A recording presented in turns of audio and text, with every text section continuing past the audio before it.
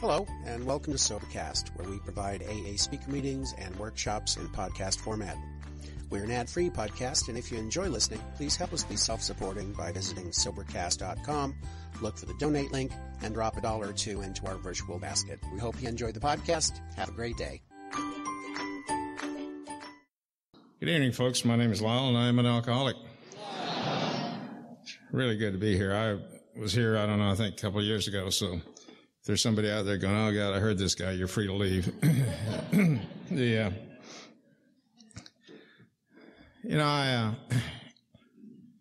I'm just in awe of this program and this fellowship.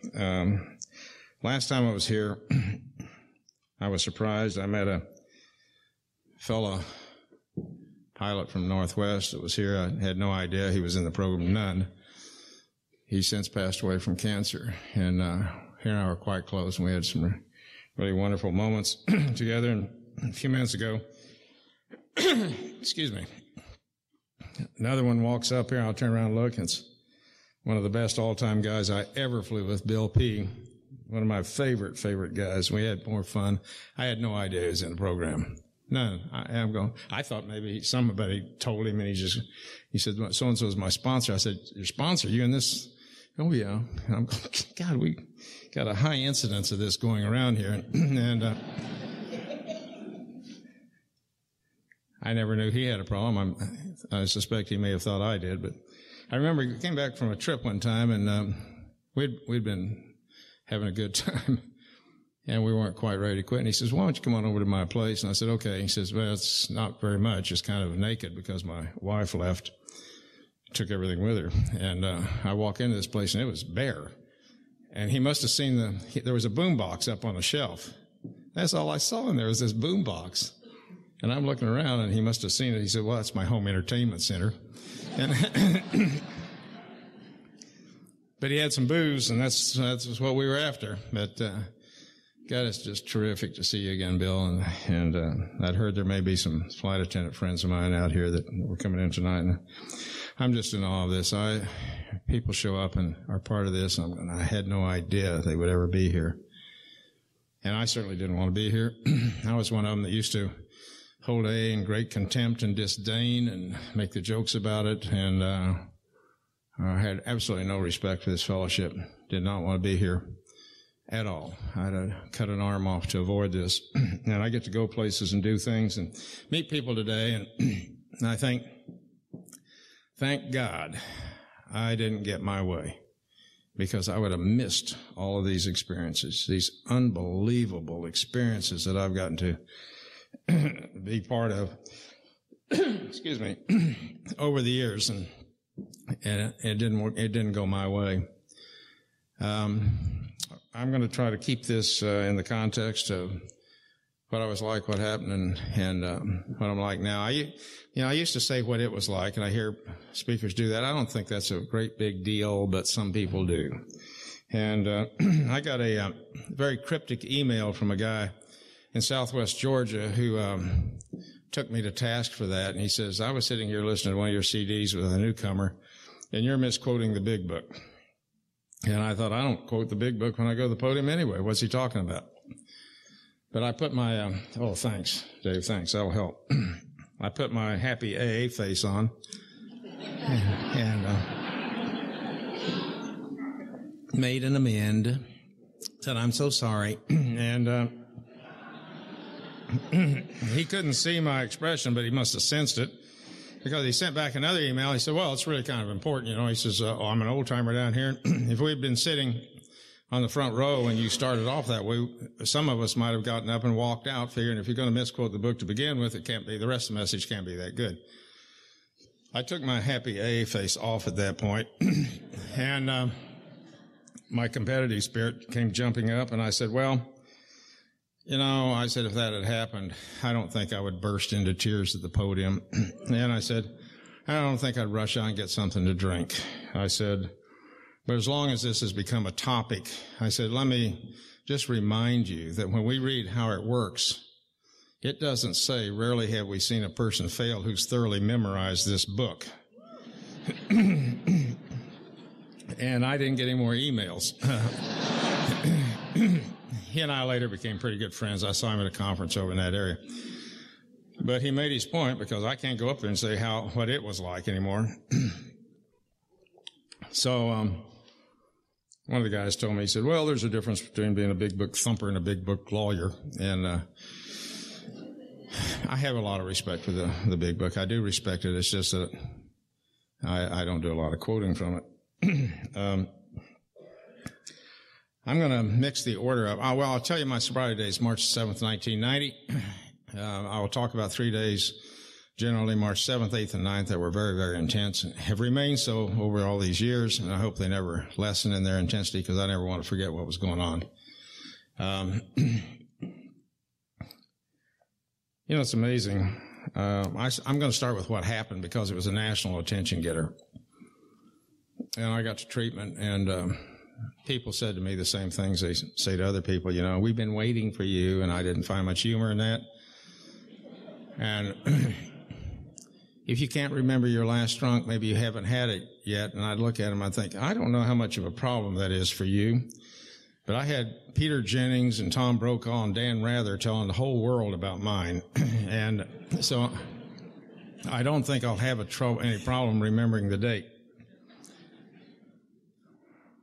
On March the 7th, I went into a place in Fargo. I did not know that was going to be my series of last drinks, at least up to this point. I had no idea. The next morning, March the 8th, very early in the morning, an event took place that had never, ever come to the public's attention before, and that was 3 airline pilots were arrested for flying from Fargo, North Dakota, to the Twin Cities, Minneapolis, St. Paul. They were arrested for having flown impaired, drunk. Never happened before, and I was the captain of that crew. Generally speaking, when we come to the podium, we don't talk about what we did for a living. It hasn't got anything to do with the story of recovery. The only reason I talk about it was because it was a key part of the story. It was what drove the story, what drove the media, what created all the attention, and what set me up for a federal felony prison conviction. So it's in that context only. I'm not an airline pilot who's an alcoholic. I'm an alcoholic who, through a lot of good fortune and good happenstance things that I'll talk about, got to be an airline pilot. I don't believe we have any prestige or status in this fellowship. That's my take on it. I don't care if you're an airline pilot, if you're a doctor or a lawyer, if you work at a construction gang, or you were living under a bridge 2 weeks ago. I think when we come here, if we achieve that one thing called sobriety, we have the same status, period. That's the only thing that we get while we're here. It makes us all equal. And I'm not big on AA celebrity stuff. I maintain that until I get an email saying that we just broke ground on the AA Hall of Fame. I'm going to continue that thinking. And so I talk about this not because I was an airline pilot, but because it was what drove the story. I was when I walked off the airplane that morning, I saw 2 airport policemen. I saw Northwest Airlines company officials. I saw FAA people. I could leave the airline anonymous if I wished, but I hope by the time I get done with this, you understand why I don't. Northwest at that time was the only major carrier that did not have a program for airline pilots. They had refused to go along with the rest of the industry. The industry standard is very good. It's a long, involved, complex, complicated, heavy-duty accounting reporting system. And they boast a very, very high success rate, not because they're dealing with airline pilots, but because there's a huge amount of accountability that goes on for three years. The only other program that parallels that is the doctors, and they go on for 5 in most places. The Northwest had refused to go along with that. And I can tell you that the instant feeling that I had when I stepped off the airplane and I saw these people was one of incredible, indescribable shame and disgrace. I used to try to find the words for that because I thought it was really important that I convey that to you. And the Big Book says it very succinctly when it talks about pitiful and incomprehensible demoralization. I don't think it can be said any better than that. What I didn't know was that feeling of shame and disgrace and dishonor that hit me right immediately, went all the way to the bone marrow, was just going to get exponentially worse as the days ahead unfolded. to the point where I really didn't want to live, because this wasn't supposed to happen to me. This was not what my life had been about. I had been raised to be an alcoholic. I'm going to talk about two parents who died from this disease, but the shame, I think some of it, maybe perhaps much of it, came from the fact that I had raised 3 children, and I had been the standard bearer in that family for things like duty, honor, country, character, honesty, integrity, do the right thing. And in the midst of what was taking place, everything I said over all those years seemed so hollow and meaningless, because I was on my way to becoming a national pariah and disgrace. I had a hard time with that. Later, after I got sober and the good things happened, I saw a thing in a meditation book that helped with that. It said, my father didn't tell me how to live. He lived and let me watch him do it. And I thought perhaps what my kids have had to watch with this journey and how it went all the way down and all the way back up was of more value than anything I ever said to them. And I had never thought that I was going to have to live out that kind of an example. But the shame was just horrific, just horrific. There had been incidents at Northwest over the years, periodically, where some pilot got in trouble for drinking. And most of us knew who those, well, we knew. It swept the airline like wildfire. So I knew the names and who was involved and where these things took place. And I suspect we all had our own little private hall of shame. And in the millions of thoughts that were occurring that day, I thought, that's where my name goes. That's the legacy I leave here. I'm on that hall of shame. I wasn't supposed to be.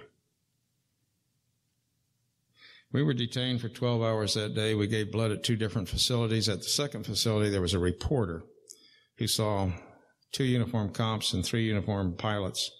Thought there was going to be a story there, and that's how it broke to the public. I had no idea that was taking place at that time. It was just incredibly horrible that I knew it was going to sweep Northwest Airlines. I had no idea it was going to go all over the country and stay on the media for the news for weeks and weeks and weeks. That the nighttime comics were going to enjoy it. That I was going to see my name and my picture in all of these publications. And that all of this was going to be so public. I got back to a commuter apartment at the end of the day. This was very surreal. There were times when I thought I was watching somebody else go through this. I couldn't believe this was me actually experiencing this. Couldn't be me. And then I would have these flashback moments. I'd look around and I'd almost get physically sick because I knew it was happening. It was happening to me. Absolutely unbelievable, but it was happening to me. I got back to commuter apartment, and I thought for the first time I was supposed to be home tonight. And I called my home, and my wife had waited at the Atlanta airport for 4 hours, waiting on me to come in, and I never showed, and she was still gone, and I heard my voice on the answering machine, didn't know what I was going to say. And all I got out was a very muted, defeated message. I said, there's been a disaster. I think I've lost my job. I'll be home on first flight in the morning. I don't know why she didn't call me back, having received that phone message, but later I looked at that, I thought, what a gift that was. I was just sick. I want to talk about this. And I got home the next morning. I knew I would never wear a uniform again, ever. I exited the airport as quickly as I could because I knew a lot of people there, and I didn't want anybody to see me or stop me. And Barbara was parked out to the curb to the right as I exited, and I've never told a story. But I didn't say felt like I had to climb over the curb to get in the car with her. She and I had been married a long time, and I couldn't look at her. She's my wife, and I couldn't look at her. She pulled away from the curb, and I said, honey, I'm so sorry. She said, who better than I could possibly understand how you feel right now? She's got a very soft South Texas accent. She never said a word to me all the way home. Again, another gift. She had every right, and it would have been normal to say, why were you there? You knew what Northwest policy was. These pilots drank, and they came to their company's attention. They were terminated immediately, and they never came back. She never said a word to me. We drove home. She went to work, and I walked inside the house. I did not want to be in my own skin. I could not stay still. And I went to the phone and I called a doctor. He was a PhD family therapist that gets involved in the story here in a little bit. He was the only person I knew to call. And I said, I have to declare an emergency. I need to see you right away. And he said, come straight in. So I drove over to his office. It was like it happened 5 minutes ago. I can still see the office. I see the color of the walls. I see the counter, the layout. I walked in. The good thing about my condition at this point was I was done. I was just all flat done. I was through. So I didn't try to cut corners. I didn't try to hedge the answers. I didn't try to minimize anything. I just told him what happened.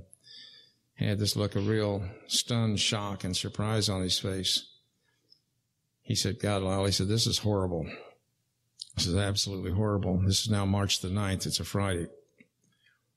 He walked over towards his desk and he stopped and he turned and he looked at me, and there would be two statements made that day that I simply could not fathom or process. I had no idea why they would be said or what they meant.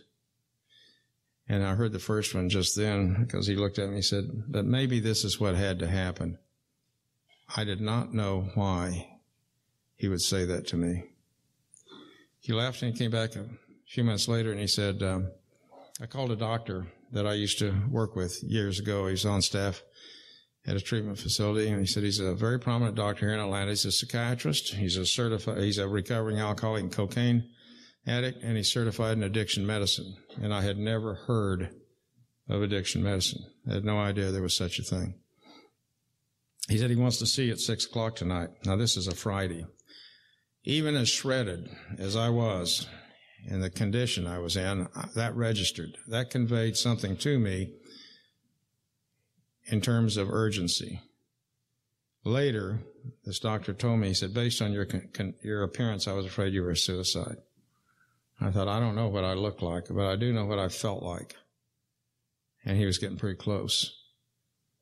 Barbara and I drove to this doctor's office at 6 o'clock, clear across Atlanta, following a set of instructions. I have absolutely no memory of that meeting. It's just like an alcoholic blackout. I hadn't eaten or drank anything for 2 days. But I simply don't recall the meeting, except to know I was there. I don't know if I was in there 10 minutes or an hour. I know that every time he asked me a question, I gave him as straight an answer as I possibly could at that moment. Straight answer. He looked at me at some point and he said, Lyle, you're an alcoholic, and you need to get into treatment tonight. I remember not having a reaction to that, and that's significant because I've hated alcoholics. I've hated alcoholics since I've seen them, since I watched two parents who were alcoholics, since I saw alcoholics in my native community, since I saw alcoholics in layovers, in the alleyways, on the benches, in the doorways. They were life's losers. They never accomplished. They never achieved. They simply sucked society dry and drank their booze. And that wasn't me. But in the 24 hours since the arrest, in some way, somehow, some level, I connected the dots, and I knew I was an alcoholic because I just lost a lifetime of work because I start to drink and I can't stop or don't stop. And I said to him, I said, I thought you'd probably tell me that, and I'm okay with it. But I said, I just got home tonight. I said, please let me go home and let Barbara hang on to me and let my mind uncoil. Just let me absorb what's happened. Please. He said, you need to get into treatment tonight. I took a breath and said, okay. So he wrote out some instructions for this treatment center, again, back across Atlanta. I didn't know it was 2.5 miles from the Atlanta airport. I didn't have any reason to know anything about this treatment center, and we drove back to it. And as we made the final turn, the headlights hit a sign that was there then. It's not now, but I was very close by. It was right in front of me. It said Anchor Hospital, a hospital for alcoholism and other chemical dependencies. And I sat there with the lights directly on the sign in front of me. And it was like somebody just kicked me right in the gut. And I thought, how in God's name did my life end up this way? I'm going into a treatment center for alcoholics. How did this happen? And I had a little quick mini flashback of my life up to that point was some of the really high points and the accomplishments and achievements, most of them against the odds, that I was really so proud of, that I hung those on my wall. You know, those were the things that kind of defined me and made me who I was and gave me some kind of an identity, and all of a sudden they were gone, and I wasn't even sure if they'd really ever existed. And I remember sitting there completely devoid of any value as a human being, had no self-worth. I just didn't count. Some years later, I read a report by one of the doctors in treatment centers, summarizing paragraph, said this. It said, given the history and background of this man, it was unlikely to believe he would ever be a productive member of society. I remember kind of flinching at that, thinking, God darn, that's pretty damn dismal. And my second thought was, I was the one that gave him all the information. So, we started down the hill into the treatment center. For the first time that day, I thought, this is March the 9th. This is my 27th wedding anniversary. And again, I said in that real low, defeated voice, I said, hell of a way to spend an anniversary, huh? And from the right side, that soft South Texas voice, came that second comment that I could not fathom. She said, it might be the best one we ever had. I thought, who could think that? Who could think that right now? And I didn't respond. I want to lighten this up a little bit and tell you that a couple of years ago, our anniversary rolled around, and up the driveway, surprisingly, came one of my sponsees. Didn't expect him, and he said, I know what this is. I've heard the story. It's March the 9th, your anniversary. Just want to come by and wish you guys happy anniversary. And I said, well, great. Come on in. Let's have some coffee. We're sitting around. Everybody's lighthearted and bubbly. And he says, what's the secret to having stayed married so long? And I didn't get a chance to say anything. Barbara said, mostly due to the fact that I can never stand to admit I made a mistake.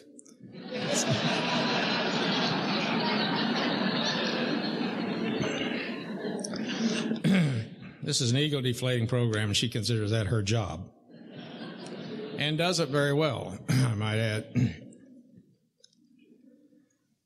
I'm going to go back really at the beginning, and I'll come back and try to pick up here if I can.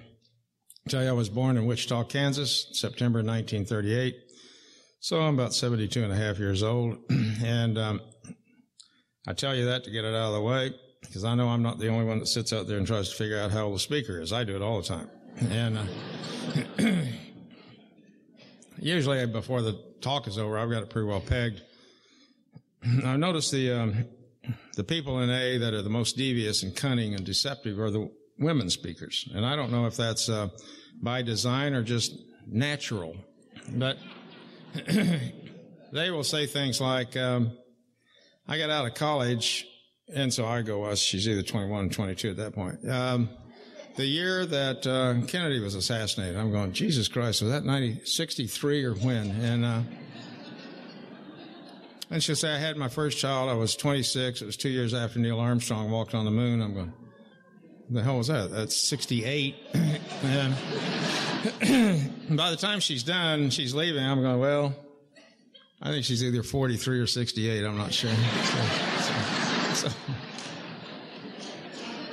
So I just get it out of the way.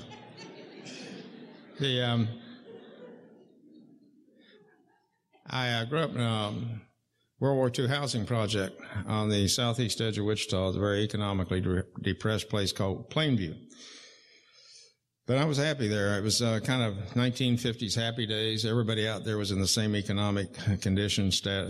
And I was happy. I remember we didn't have any drugs. It was before drugs and drive-by shootings and school shooting incidents. I was okay with that.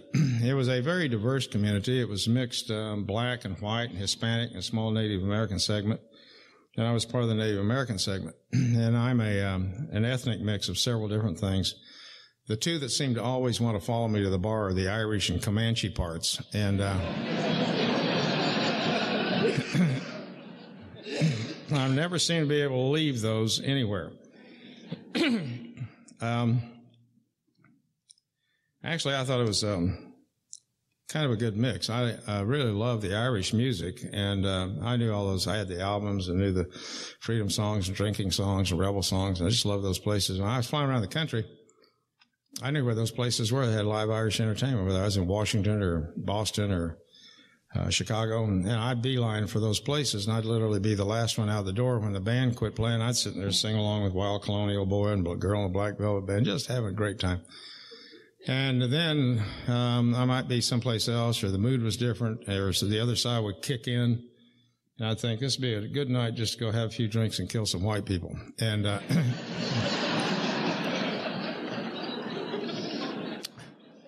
my Comanche name is Yatsatanapa, which means flying man. And I was a very active member of that community and grew up in the powwows and was a dancer, and have since returned since I've been sober and do a lot of stuff in native sobriety, and I'm dancing again. And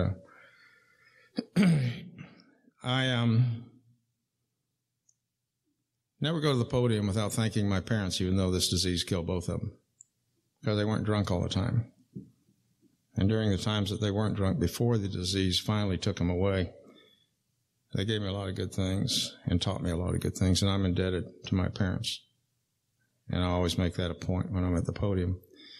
When I was 14, the alcohol had really ripped the family apart. It completely imploded. A lot of bad things were happening. And my parents got their first divorce, and it really affected me. And I got a sister who's 2 years younger than I am. It affected her even more.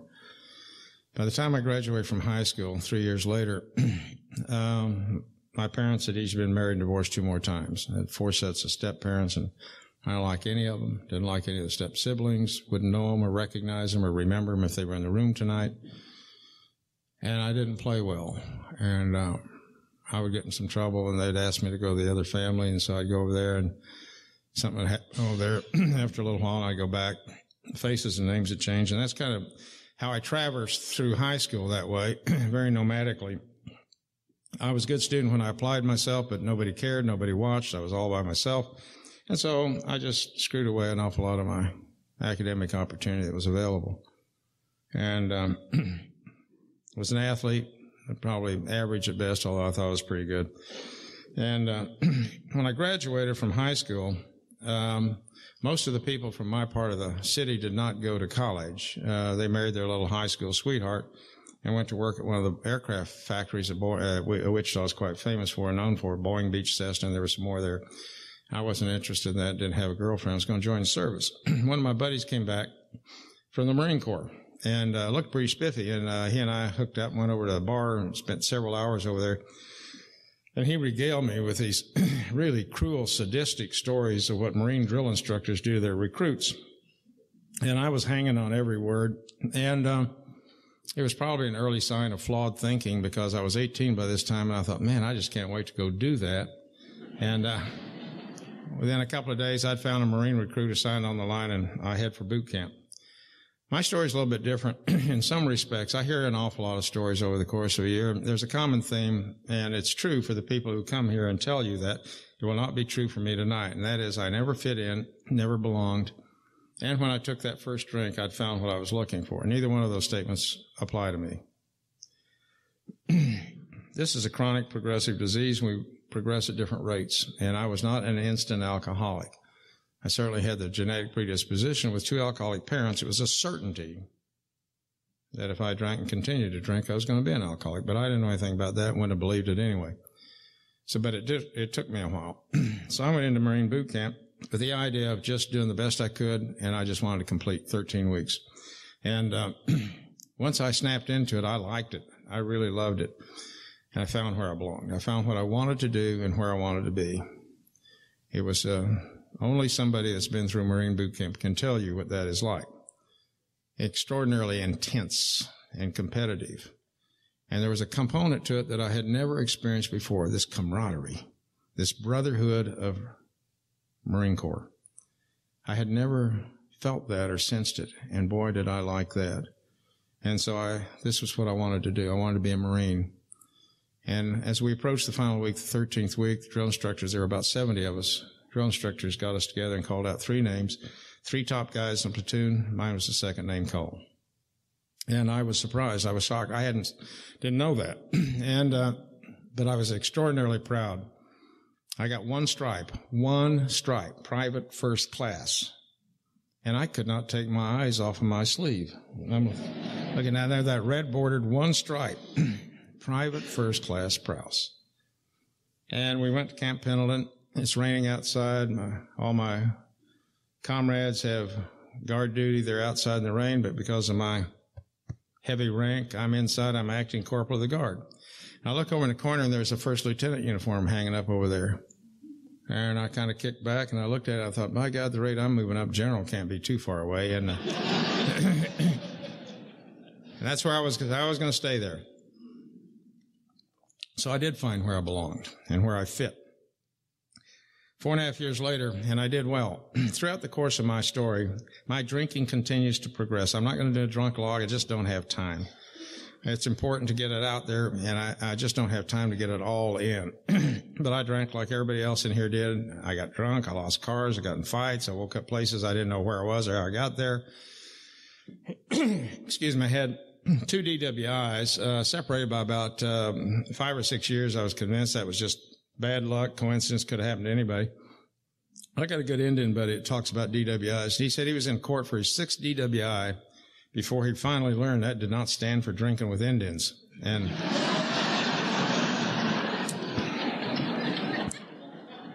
so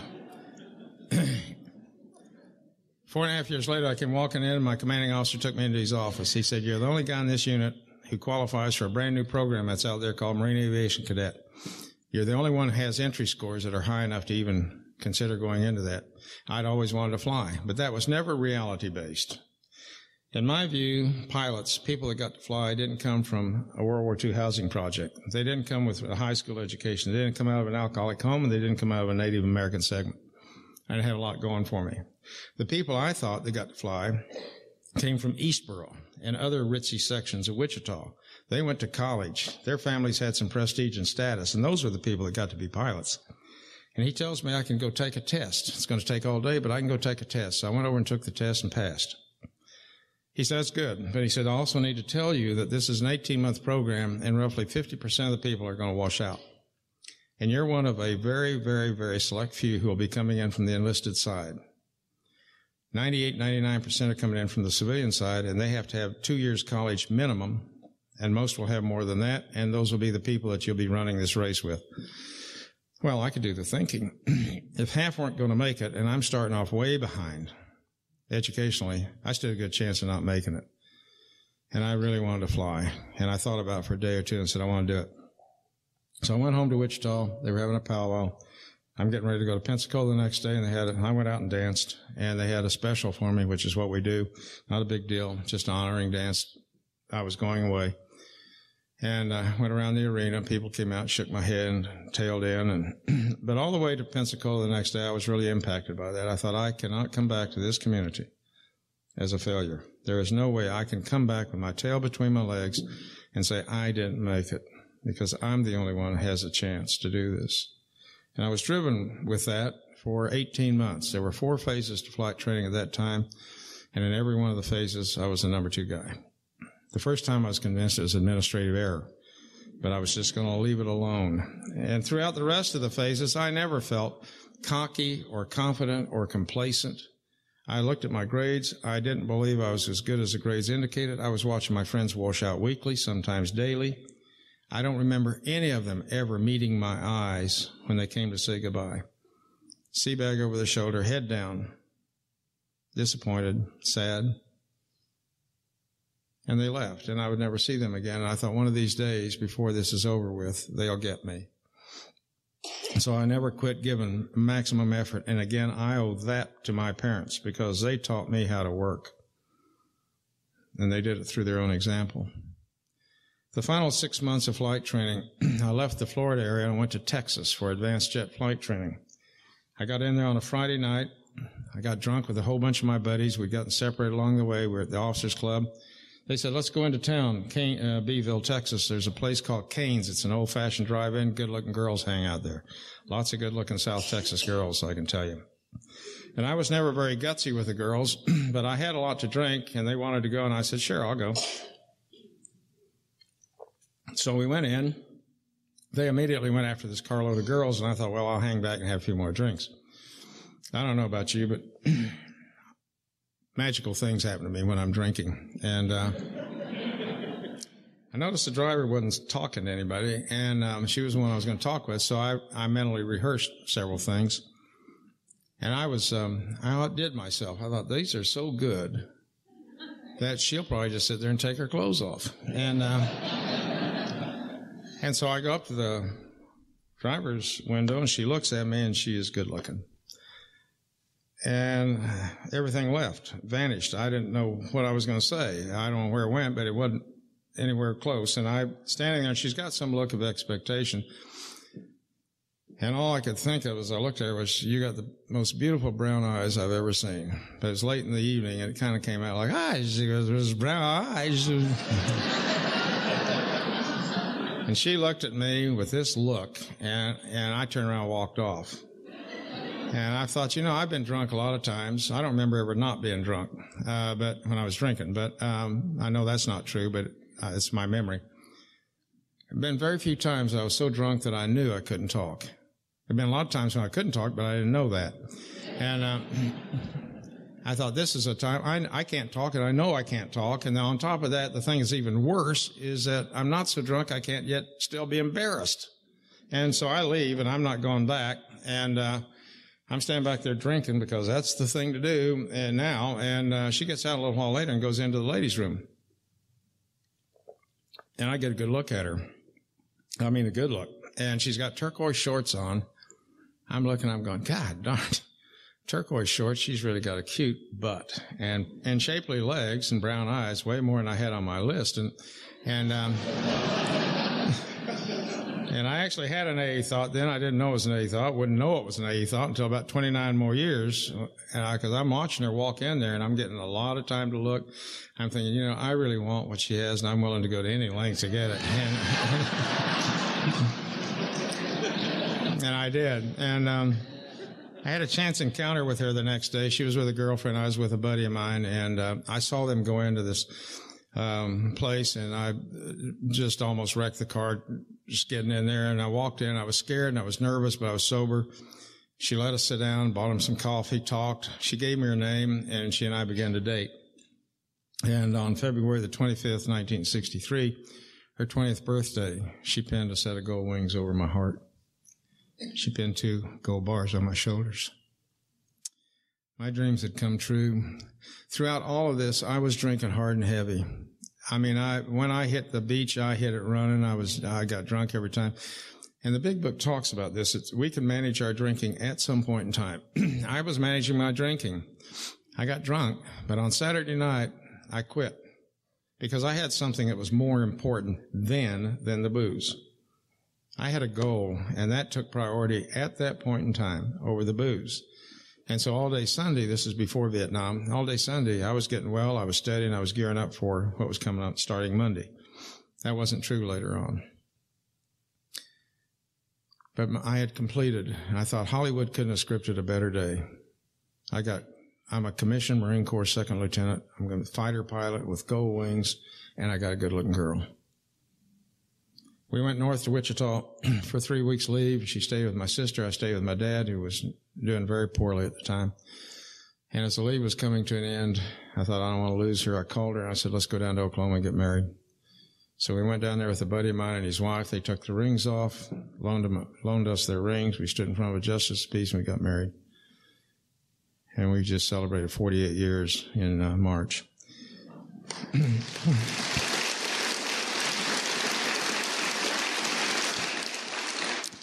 She joined me out in California. I joined one of the finest Marine squadrons ever put together. We still have reunions every 2 years. I don't know of another Marine squadron that does that today. These are my Vietnam buddies, and I was just with them the first week in April. Barbara's one of the 2 or 3 or 4 wives that were original. The rest of us, several of them have died. A lot of them have been recycled. And she's one of the original. She was instantly pregnant. Go figure. And we had a little boy. 8 days less than a year later, we had another boy. And I used to really get tired of people coming up and going, you guys Catholic? I'd say, no, we're not Catholic. We're just horny Protestants. We don't have a problem with this. I used to think, why do they think only Catholics can do this? I went to Vietnam. We were one of the first jet squadrons into Vietnam. We flew out of a little place south of Da Nang called Chu Lai. It was very primitive. One of the first squadrons in there. Sand, tents, sea rations, all marine enclosed in perimeter. Enemy controlled everything beyond the perimeter.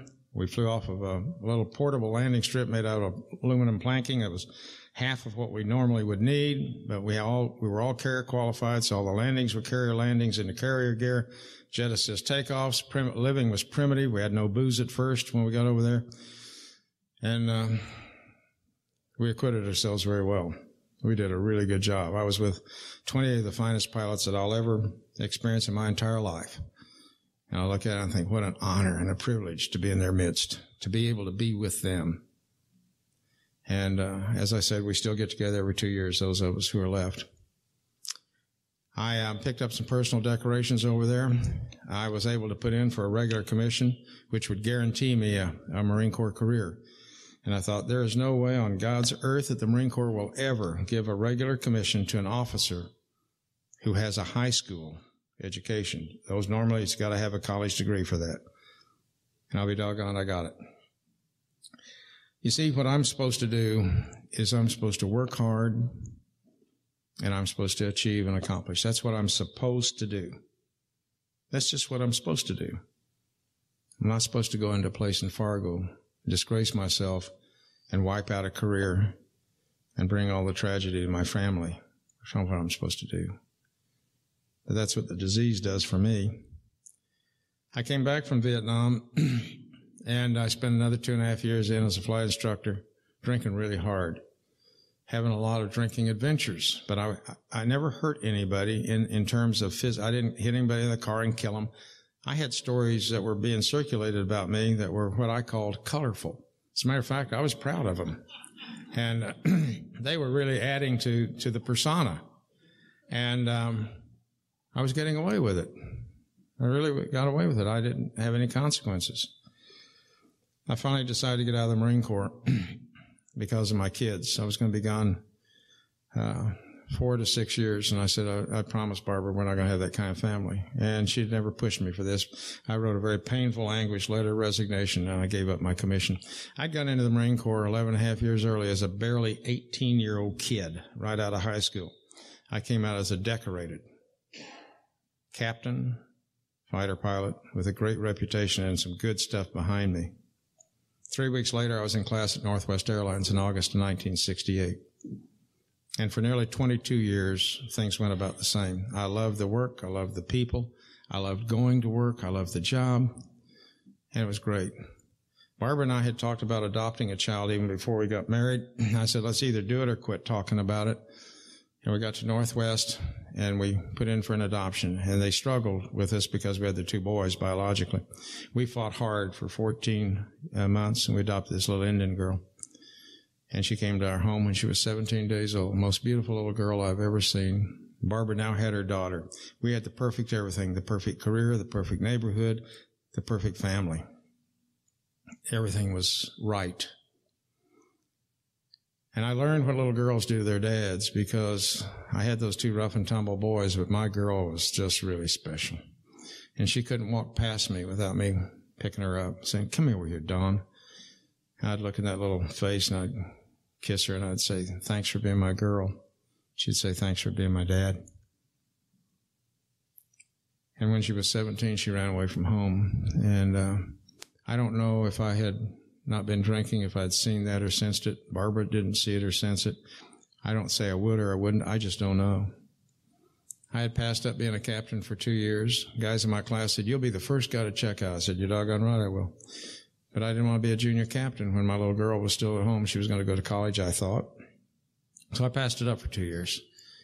I went to Chicago one afternoon as we're closing in on her graduation to take a special written test to be a captain. When Barbara had taken me to the airport, she and some of her friends came and got what they wanted, left a runaway note, and Barbara found it about 11 o'clock that night and couldn't call me. I called home the next day, instantly knew something was wrong. Barbara told me what had happened. I panicked. My girl was gone. I told her where to go, who to call, where to look. I got on the airplane, and 2 hours later I was home from Chicago to Atlanta. I don't know what happened on the airplane. I don't remember feeling anything. I don't know. I'm not conscious or aware of it. But when I got off the airplane, I hated her.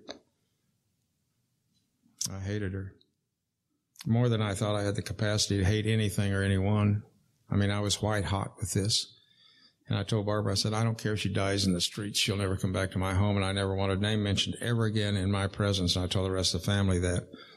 And the look on my face apparently reinforced that, because nobody would dare mention her name. But when I drank at home, I would mention her name. And it was always bad stuff, and it was none of it was true. And it was killing Barbara, and she said, please don't talk about her. Don't drink at home. I said, that's okay. I'll drink out on the road. I kind of quit going out with the crews. I didn't want to be with the crews anymore. I drank solitarily. I knew where all the liquor stores were in every place I went. I knew which ones were open on Saturday nights, closed at 8, which ones closed at 9, which ones were open on Sunday. How long it took me to change clothes, get up there and get back to my room. I'd get back to the room with a quart of booze, lock the door, turn the TV on so there was noise in there. I wouldn't answer the phone if a crew member called. I wouldn't go to the door if they knocked on the door. I just drank. I can go through a quart of booze pretty quick. First drink goes down pretty tough because I mix them strong. I choke it down, and the rest of them just flow down. But I couldn't get what I wanted. The booze quit working for me. It was like I was pouring gas on a fire every time I drank. I wanted that warm, mellow, I don't care feeling, that floating away feeling. Everything's okay, and if it's not, it seems okay, and I really just don't care. It's just not that bad, and I never got it. What I got was a replaying of everything, the self-pity, the martyrdom. Look what I'd done for her. Look how she repaid me. And the hatred got worse and worse. And every time I'd recycle this, it came up more and more intense. And I was exhausted by the time this was over. When Dawn ran away from home, within 2 days of my return, everything she'd ever owned was gone. Everything had been given to Goodwill. I went to the safety deposit box, and I ripped up her adoption papers. I gave an attorney $500 and disowned her. And then I tried to annul the adoption and couldn't. And as I'm cycling through all this stuff, I glance over at my wife. I think, I don't think Barbara's handling this too well. She probably needs a therapist. So I plucked a name out of the yellow pages, a PhD, and got, by the luck of the draw, got a good one. We saw him twice a month for 2 years. Never talked about drinking, and I find that amazing. Not because I tried to steer the conversation away. I didn't care. You don't want to talk to me about my drinking. I got no problem talking to you about my drinking. None. Because I wasn't an alcoholic, and I had lots of reasons. I used to devise tests periodically as time went on to see whether or not I was an alcoholic. Now, most normal drinkers don't do that, but I devised these tests, and I know you'll all be surprised I passed them. And I had a thin definition of what an alcoholic was and wasn't, and I didn't fit. I was talking to the doctor one day. We were mentioning something. He started talking to me about my daughter, which I didn't like to do. I made a statement that I'd never consciously formed in my mind before, and these words flew out, and I thought, this absolutely portrays me. Later, I thought that. And I looked at it and I said, I'm going to tell you something, doctor. I would rather hate than hurt. And that's what I did. And he said, you survived a childhood doing that, and if you continue, it'll destroy you. And later I saw that's true. Nobody's going to hurt me. My parents can't hurt me. A divorce isn't going to hurt me. Shifting back and forth isn't going to hurt me. Barbara can't hurt me. Because I have the capacity to get angry before that occurs. And when I get angry enough, the wall comes up and the pain doesn't come through. That's my defense. Obviously, I can't get through the wall either. But that's what I did. That was my one and only coping skill. And he was right about that. He was right about everything he told us. But that's pretty much where we were when this arrest took place. That's pretty much where we were. I went into treatment. I didn't want anybody to know who I was. It was a week before anybody knew the color of my eyes because I could not look up, would not look up. And within a day or two, the media had this after the arrest. I was in treatment the day after the arrest. And now everybody knew. Everybody knew. And I knew they knew. I don't even know how I got dressed in there. The good things began to happen to me because I was completely beaten. I was just beaten. And we went into a group about midway through the first week, and they closed the door. I didn't intend to talk, didn't intend not to talk. But talking in front of a group is counterintuitive to me. But for the first time ever in my life, I began to talk about my daughter, and I broke down and cried. I don't cry. I didn't cry at my parents' funerals. I sat there and I sobbed because I didn't have that wall of anger to stop that, and I took the pain straight on, and it hit me right in the heart, and it broke it. I sat there and sobbed about my girl. And then I felt so embarrassed. I felt like I was sitting there naked. I shouldn't have done it. The group was terrific, though. I mean, it was one of the most important things that ever happened to me in treatment. It didn't got anything to do with how tough I am or how tough I'm not. And I began to heal that day, I think. So I got a hold of Barbara. We had no visitors, no phone calls. I said, get a hold of Dawn. Let's put this family back together. Treatment people heard about it, and they said, in spite of our policy, we'll give you a day room if she can come up. The 2 doctors heard about it. They said, could we please come watch? And so a few days later, I walked into a day room, the treatment center. For the first time in 2 years, I saw my little girl, and I looked over at the side, and there were 2 doctors watching this, the family therapist and the doctor had diagnosed me. And I looked at my little girl, and I thought, I don't remember her being that small. I wish I could tell you what it felt like to walk over and put my arms around her for the first time in 2 years and hug her and tell her how much I loved her instead of how much I hated her. And as I looked down in her arms, there was a 5-month-old granddaughter. And she took my heart as quickly as my daughter had. My daughter had gotten married, and I didn't even know her last name. That relationship has been healed. In the first week in treatment, I'm already starting to see promises come true, but I'm not yet aware of that. A week to the day that I went into treatment, I would not go near either one of the 2 TV sets in the facility because I was always on it. I was the lead story every time. Every news segment, I was the lead story. But, of course, as many of you know, certain patients in a patient group feel that their designated duty is to come report.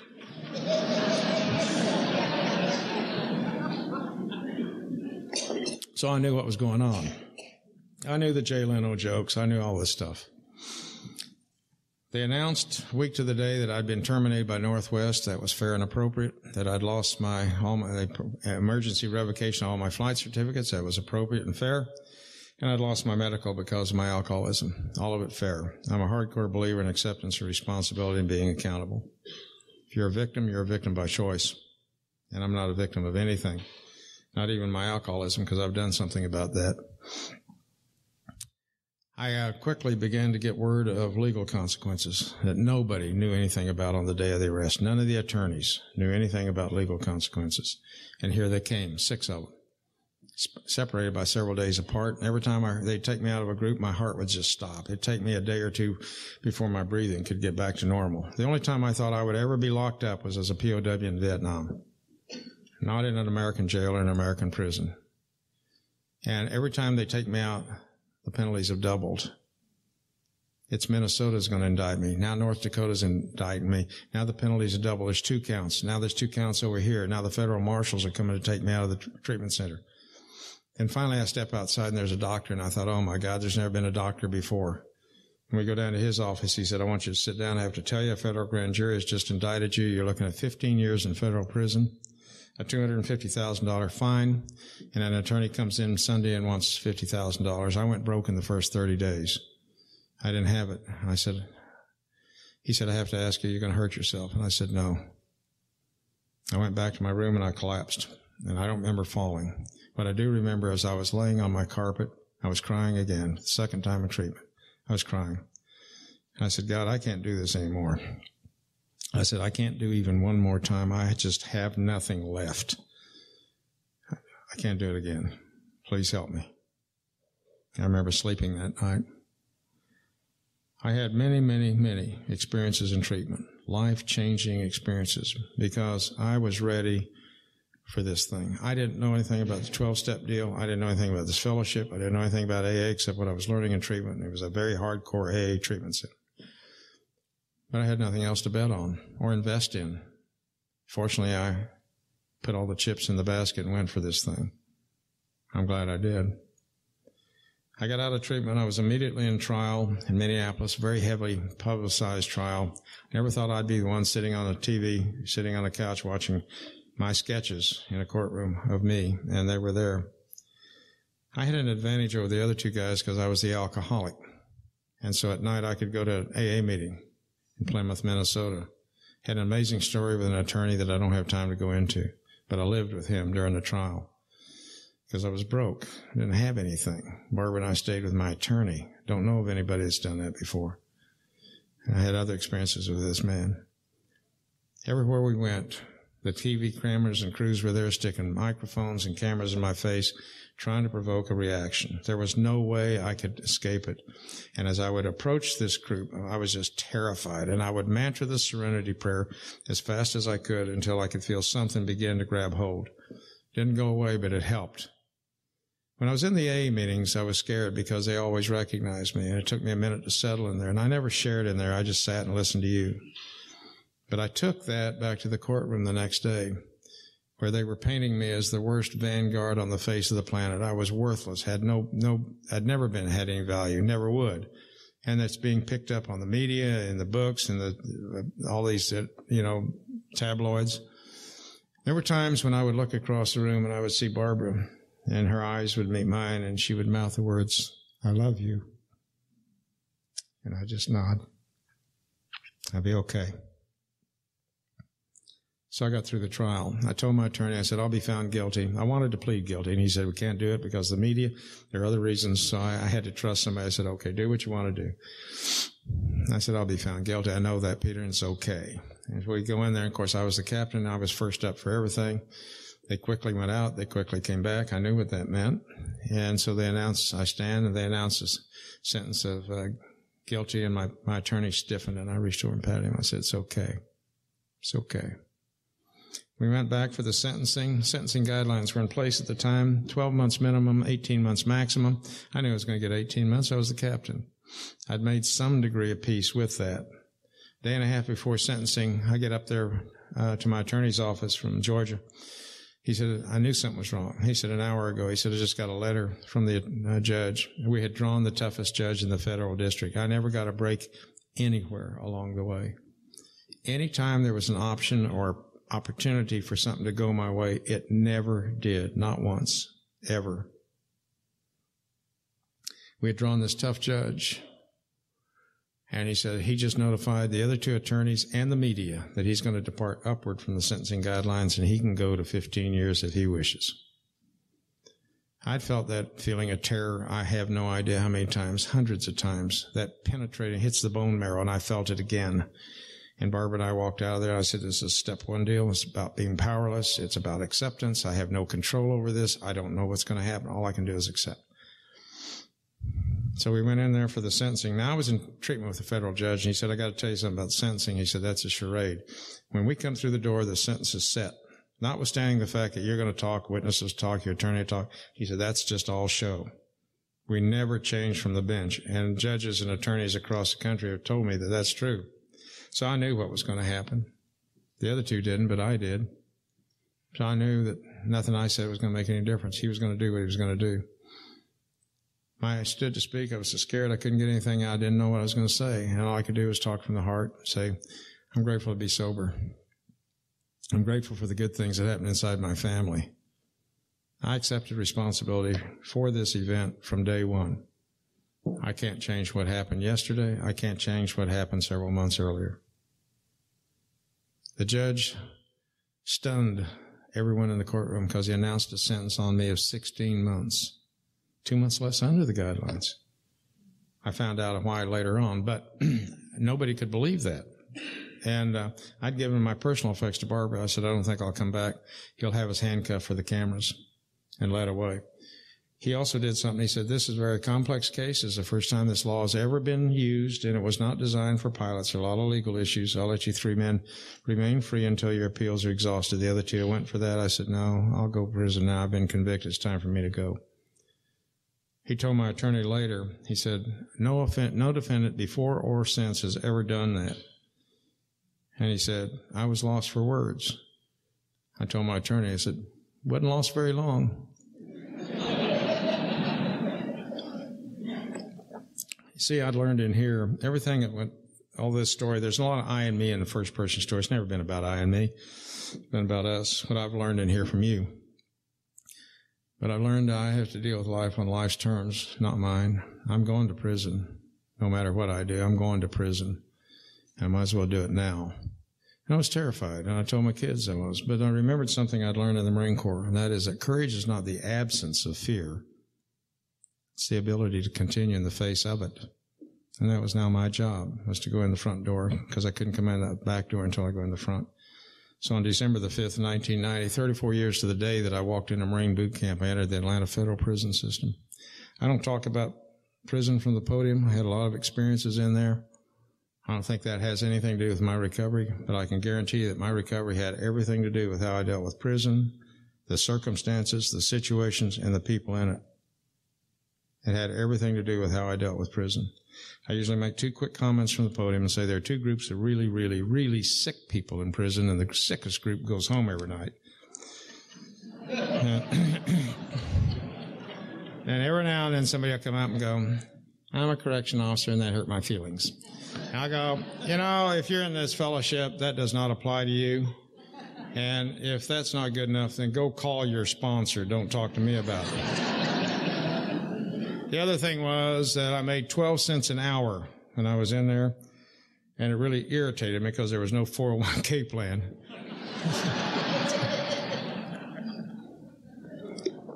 I came out. I was inmate 04478-041. I came out. I was broke. I neglected to tell you, at the sentencing, the judge put even more sanctions on me about flying. He put a layer of concrete totally over my coffin to make sure that I never saw the inside of a cockpit again, on top of everything else, and that did it. About a year later, in a miracle that I haven't got time to go into, it's a good story, but he lifted the sanctions on me. No one thought that was possible. Not a chance in 1,000 that he would do that, and he pulled those sanctions. The FAA had said, if you want to fly again, you'll start with a private license. None of the people I was with thought that was possible, and I didn't for just a little while. I thought, how do I stay sober? One day at a time. Everything I do is one at a time. How about if I do the licenses one at a time? And 10.5 months later, I had 4 written licenses passed. But there's a flying component to that, and I looked in the books, and I thought, that's going to cost me $10,000 to $20,000. I can't do it. I was broke.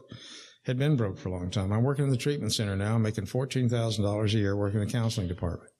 Grateful for that job. Loved doing what I was doing. Found out I was okay working with alcoholics and addicts, that I had a touch for that, and I liked it. But I couldn't do this flying. I get a call from one of my fellow pilots up there, Terry Marsh. He said, I've got a flight school you didn't know about. I want you to come up here and live with my family and go through my flight school free. I was still under 13 conditions of probation. I went to Minnesota, checked in with their Department of Corrections. I spent 44 days up there with Terry and his family, rained out 14 days, never quit studying, never quit working. Remaining 30 days, I flew 78 hours, and I got 4 licenses back, 2 of them by 11:15 one morning. I don't know that that's ever been done before. I had amazing experiences up there, great, wonderful experiences. I came home, and I thought, that's wonderful. That's wonderful. But who will hire me? Nobody. Nobody. Everybody knows about the Northwest Flight 650 incident, and they know about Lyle P. My only chance to fly again was if I could find a place in Africa that never had any TV. And maybe, The licenses came about a month later, and I got a phone call within an hour of receiving them from the head of the pilot union at Northwest. I had never activated my grievance, which had been automatically filed because of termination, because they were fair in firing me. They didn't fire me for being an alcoholic. They fired me for what I did, and that was fair. This pilot says to me, this is the best phone call I've ever made, because 3 hours ago, John Dasberg, who's the president and CEO of Northwest Airlines, made a personal decision to bring you back to full flight status at Northwest. I sat there with tears streaming down my cheeks. I couldn't believe the words I just heard, that they would take me back after everything I'd done to that airline. The shame and the disgrace. I'd made Jay Leno's career. And it was at the expense of Northwest. Jay Leno called me in June of 96 with an apology, but I haven't got time to go into that. But I thought, how can anybody have that kind of courage to bring me back and let me fly again? What happened if I relapsed? What happened if I had a flying incident? John Dasberg just deep-sixed his status as a CEO and probably his career, because he took a risk and believed in me. I went back at a very emotional back-to-work ceremony, and was part of the agreement was, you'll never be a captain again. I said, that's okay. I've been a captain. I'm all right with that. But the miracles in this program and this fellowship will never stop as long as you stay sober, as long as I stay sober. And so I went back for not quite 5 years, and I flew as co-pilot on 747.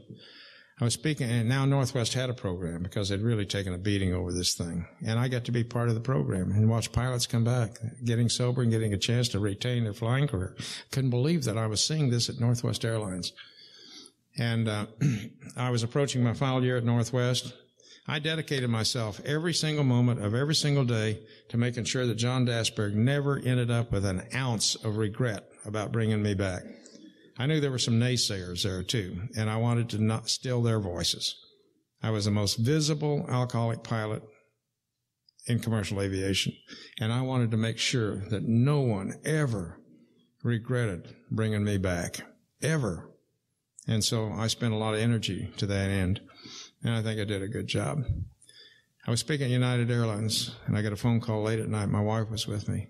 Coming up on my last year, the guy says, you're not going to believe it. I just got a call from John Dasberg. He thinks when you come back for your last year at Northwest, you need to be a 747 captain. I went back and checked out and spent my last year as a 747 captain. Not because I'm Lyle Prowse, but because I'm a sober member of Alcoholics Anonymous, and because he could trust me. So I got to fly a mega $1 million airplane with 18 crew members, 400 passengers, all over the world, because I'm a trusted, sober member of Alcoholics Anonymous. I retired honorably at the then mandatory retirement age of 60 in September of 98. And I knew I'd done a good job. I knew that. And within days, my attorney called me, and he said, Judge Rosenbaum just called me. He said, in 16 years, he's never supported a petition for pardon, but if you want to make the attempt, he'll support yours. 8 years after the trial, my judge is watching this. I thought, what are the chances? I'd ever fly again? So I did all the paperwork. The judge wrote a phenomenal 3-page affidavit that I have never been able to read all the way through without tearing up. The man who tried me, sentenced me, and sent me to prison has these amazing things to say about me because of Alcoholics Anonymous, because of recovery, because of what this program does to us and for us. 2 years later, I came walking in, and there were 8 messages on my phone answering machine excitedly telling me I had just received a presidential pardon. That's huge.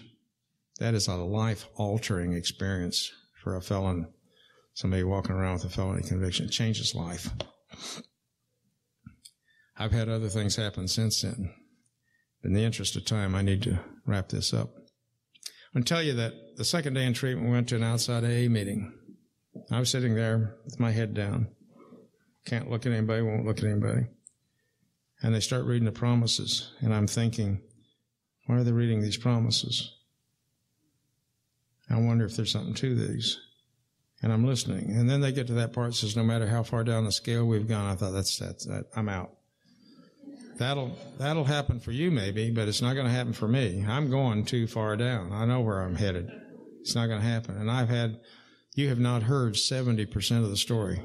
In spite of the fact that I'm trying to get through this, you haven't heard 70% of it. Let me close with something I heard Father Martin say one time. I've been out to Ashley a number of times, and he was one of my heroes, and I think he wouldn't care now if I used it since he took it from a card that some girl sent him, so fair is fair.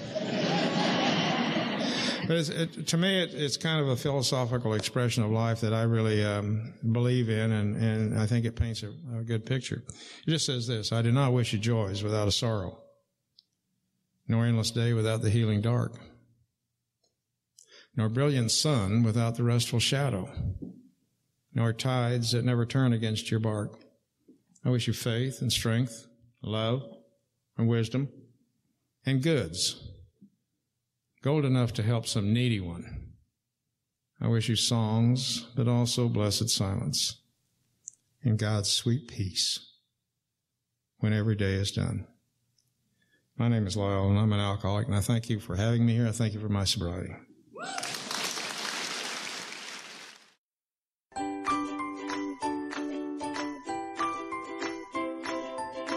Thanks for listening. I hope you enjoyed the podcast. Sobercast is ad-free, and we'd like your help in order to keep it that way. So if you'd like to help us be self-supporting by pledging $1 or $2 a month, visit Sobercast.com and look for the donate links. Thank you very much.